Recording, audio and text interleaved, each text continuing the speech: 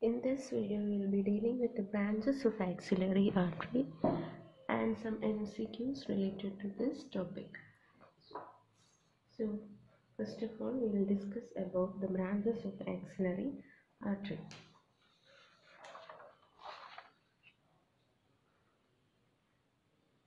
We are discussing about the branches.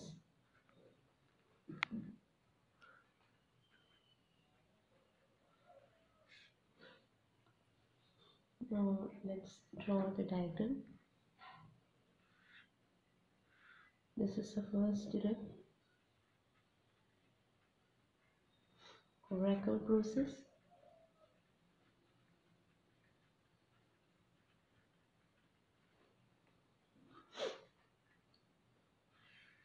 The humerus, and there's a muscle here.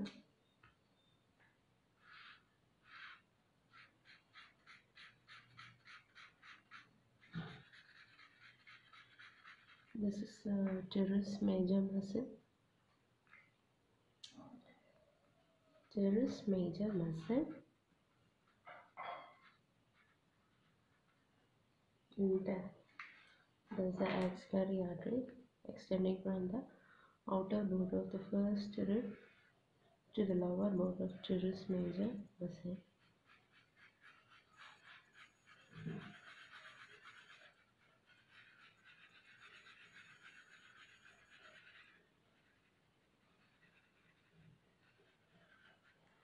It's the axillary artery. You can see the muscle pectoralis minor divides it into three parts. The part which is proximal to the pectoralis minor is the first part. The part which is under the muscle is known as the second part, and part which is present distal to the muscle is the third part of axillary artery.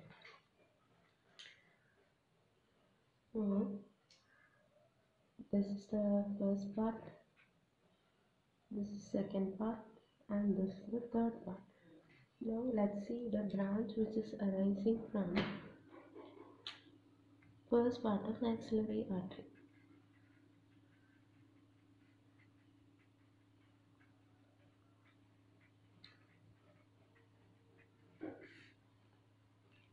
You can see that there is only one branch which is arising from the first part of axillary artery. That branch arises near the subclavius muscle. This is that branch. This branch arises here and it passes downwards, forwards and medially, and it supplies the two pectoral muscles and the thoracic wall. This branch is known as the superior thoracic artery. Superior thoracic artery. So the superior thoracic artery is a branch of first part of axillary artery. It arises near the subclavius muscle, passes downwards, forwards and medially, and it passes between the two pectoral muscles and supplies the two pectoral muscles, and it also supplies the thoracic wall. So branch from the first part is the only one branch, that is the superior thoracic artery.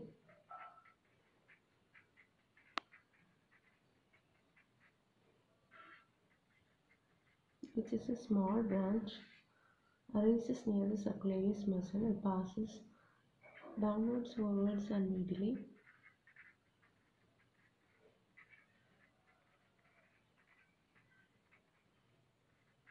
And it supplies the pectoral muscles,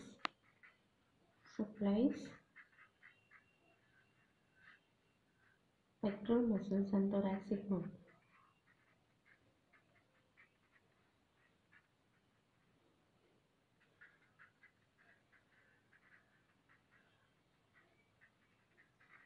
That's a branch arising from the first part.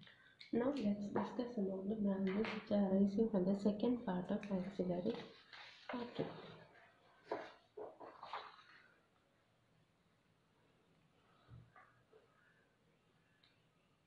that is branch from the second part. Branches from the second part of axillary artery. For that, we will draw the diagram again.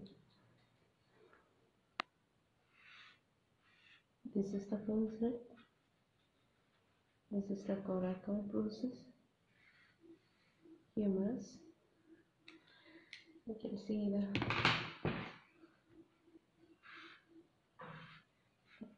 there is major muscle.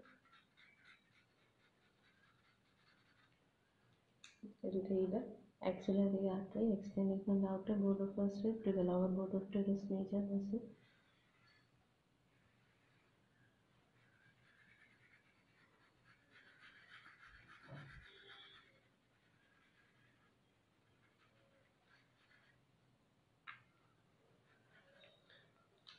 And you will see the pectoralis minor muscle dividing it into three parts.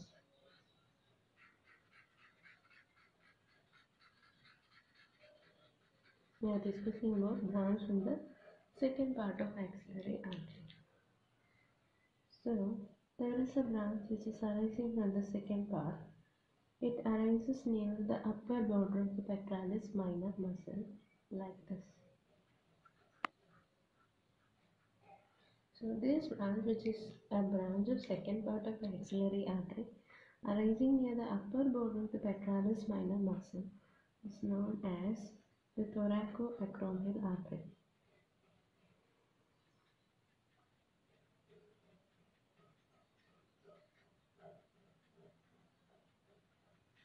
So the thoracoacromial artery again divides into so many branches.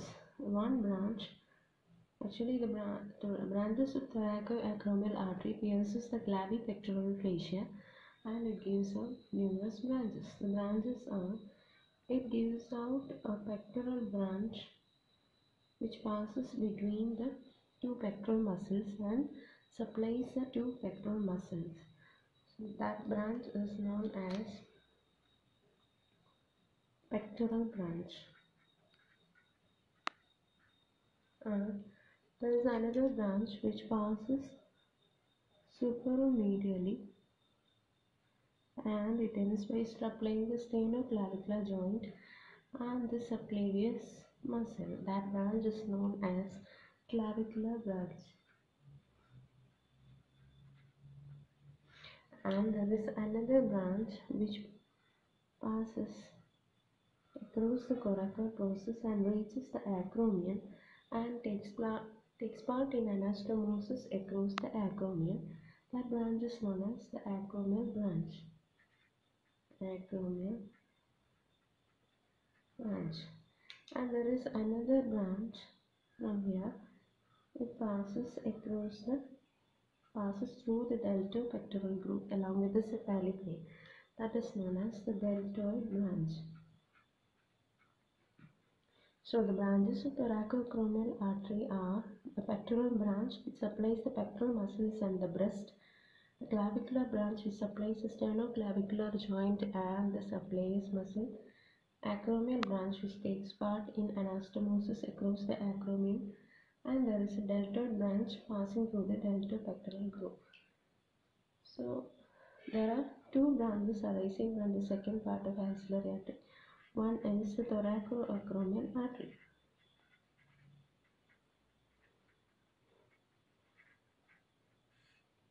The thoracoacromial artery gives branches like pectoral branch,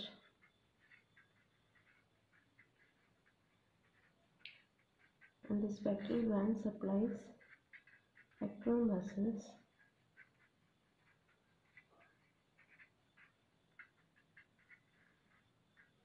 and the breast. And second is the clavicular branch which supplies the sternoclavicular joint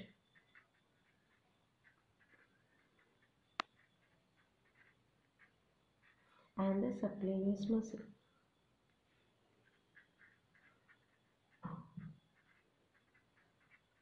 And there is an acromial branch with stapler in anastomosis around the acromion.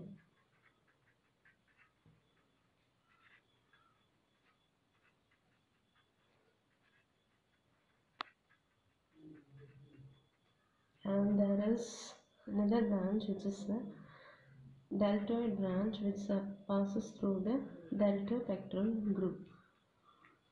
So, and the second branch which is arising in the second part of axillary artery, that is arising near the lower border of this pectoralis minor vessel, that is the lateral thoracic artery.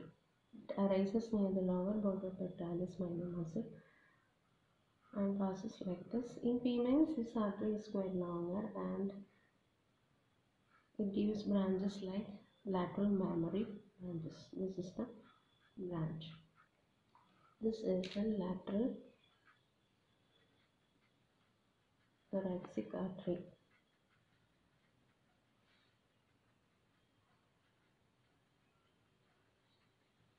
So, second branch is lateral thoracic artery.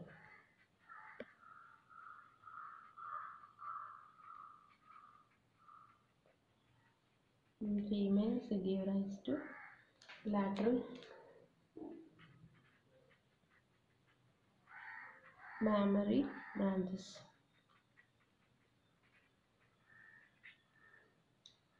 So these are the branches arising in the second part of axillary artery. Now we will deal with the branches arising from the third part of axillary artery.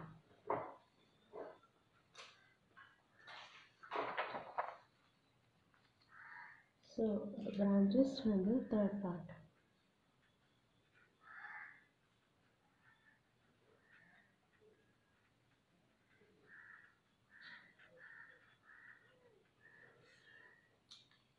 So let's again draw the diagram. And this is the first rib, the coracoid process. This is the humerus, and the tragus major muscle,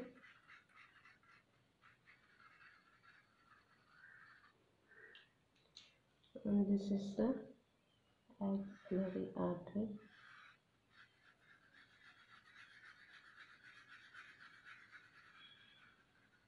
And the pectoralis minor dividing the muscle into three parts.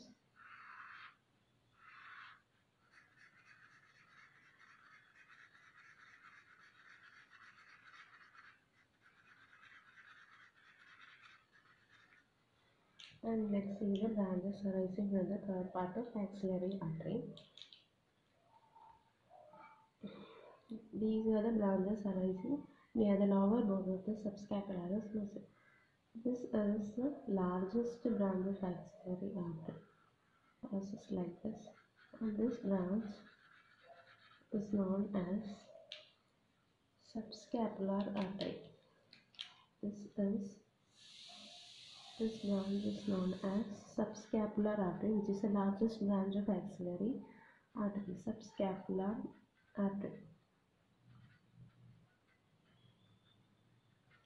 And the subscapular artery, it supplies the serratus anterior muscle and the latissimus dorsi. And it gives out a branch which is known as, this branch of the subscapular artery is known as circumflex scapula.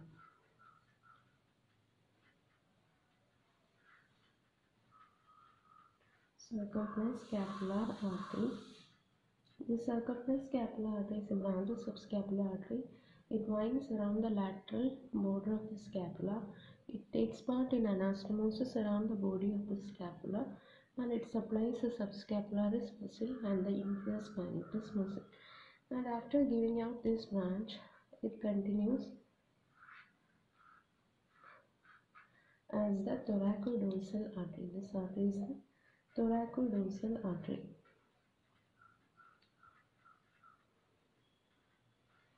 So, branches from the third part. The first branch is the subscapular artery.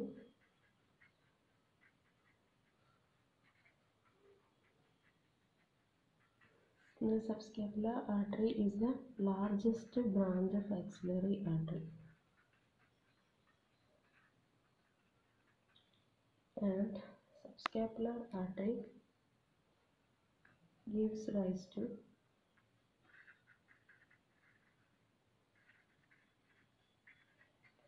circumflex scapula and continues as thoracodorsal artery.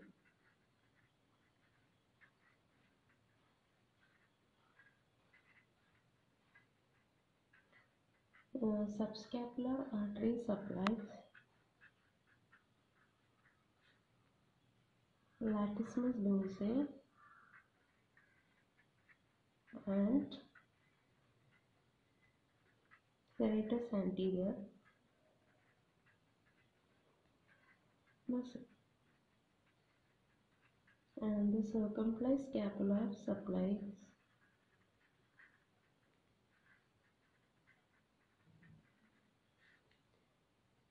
subscapularis and infraspinatus muscle.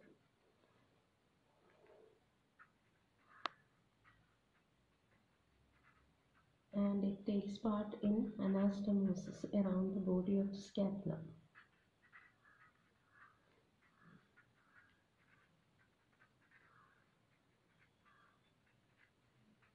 Around scapula.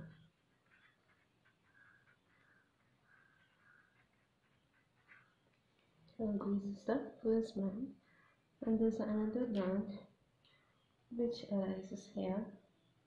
This is known as the anterior circumflex humeral artery, which passes in front of the intertubercular circles of the humerus like this, and it gives out an ascending branch which supplies the head of humerus and also the shoulder joint.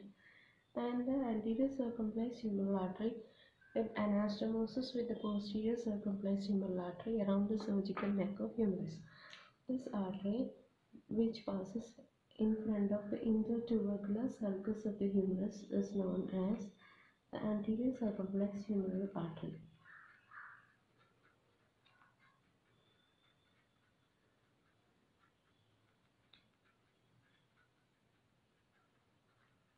So the branch is anterior circumflex humeral,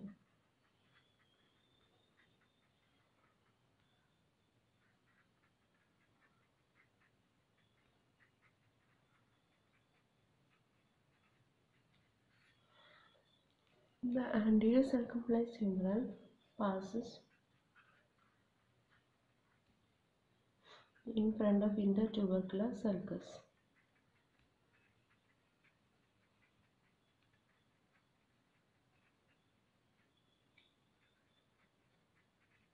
Sulcus of humerus, and it gives out an ascending branch which supplies the head of humerus and the shoulder joint, and it anastomosis with the posterior circumflex humeral. And the third branch is the posterior circumflex humeral artery,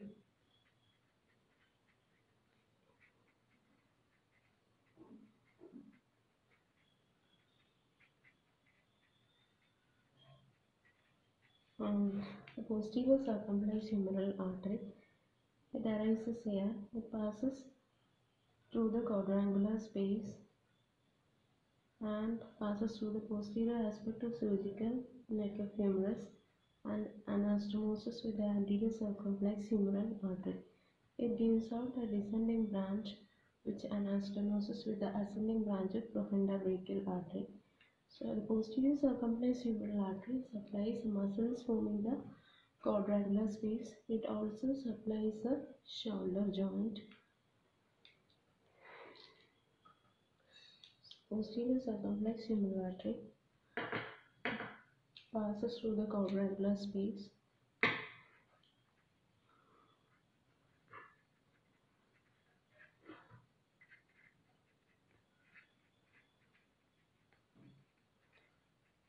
and it supplies the deltoid muscles forming the quadrangular space and also the shoulder joint.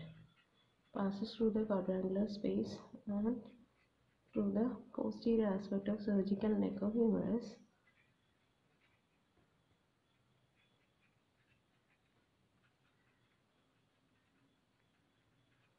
And anastomose with the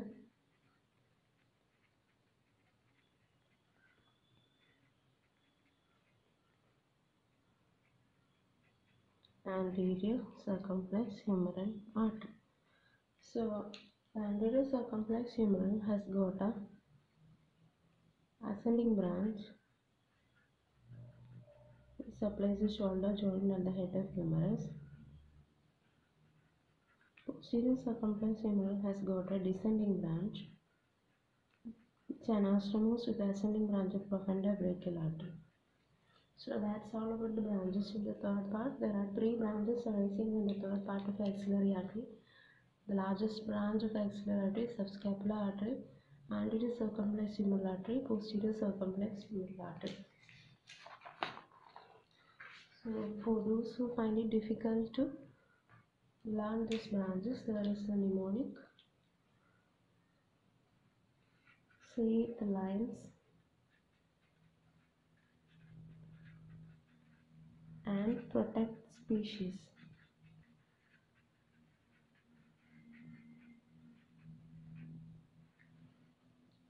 So take the first alphabet.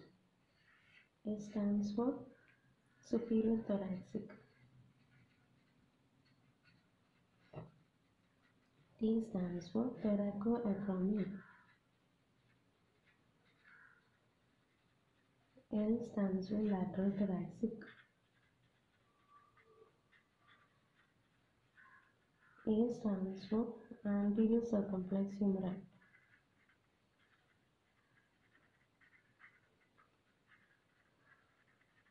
P stands for posterior circumflex humeral.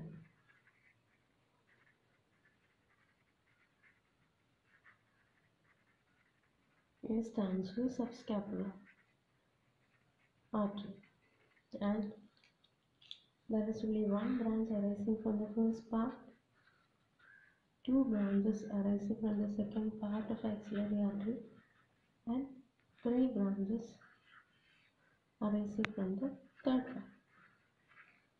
Now we will discuss some questions from this part. The first question is, which is the largest branch of axillary artery? We have discussed this question, and that is definitely the subscapular artery. So option B is the correct answer, that is subscapular artery. Second question, which one of this is a branch of second part of axillary? We will look into the option. The subscapular artery is a branch of third part of axillary artery. So it's not the answer. Option B, superior thoracic artery, which is definitely the branch of first part of axillary artery. So it is not the answer. Third option is thoracoacromial artery. That is definitely the branch of second part of axillary artery arising near the upper border of pectoralis minor muscle. And option D, circumflex scapula, which is a branch of subscapular artery, which is again a branch of third part of axillary artery. So the answer here is thoracoacromial artery. That is option C. The question here is, arteries forming anastomosis around the surgical neck of humerus are branches of. So which are the arteries forming anastomosis around the surgical neck of humerus? These are the anterior circumflex humeral artery and posterior circumflex humeral artery, which are branches of third part of axillary artery. So the answer here is option C, third part of axillary artery. So identify the artery marked as 5. This is the artery marked as 5. So look at the region where the branch arises. You can see that branch is arising above the pectoralis minor. So it is a branch of first part of axillary. It is arising near the upper border of pectoralis minor. So it is arising from the second part of axillary artery, that is 5, which is arising at the upper border of pectoralis minor.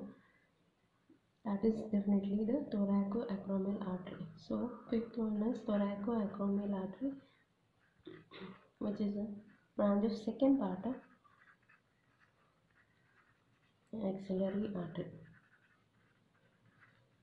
look into the another option. Third one, you can see the third one arising from the first part of axillary artery. We can see that it passes between the pectoral muscle, another branch to the thoracic wall. So only branch which is arising from the first part of axillary artery is the superior thoracic. The third one is superior thoracic artery. And look into the number 7. It is arising near the lower border pectoralis minor. We have learned about an artery arising from the lower border pectoralis minor, that is the lateral thoracic. And look into the option 9. Option 9 is this is a branch arising from the third part of axillary artery, that is the subscapular artery. And one is circumflex-scapular, 10 is thoracodorsal, second one is anterior circumflex-humeral, fourth one is posterior circumflex-humeral. That's all about branches of axillary artery. To see more videos from our channel, please subscribe the channel. Thank you.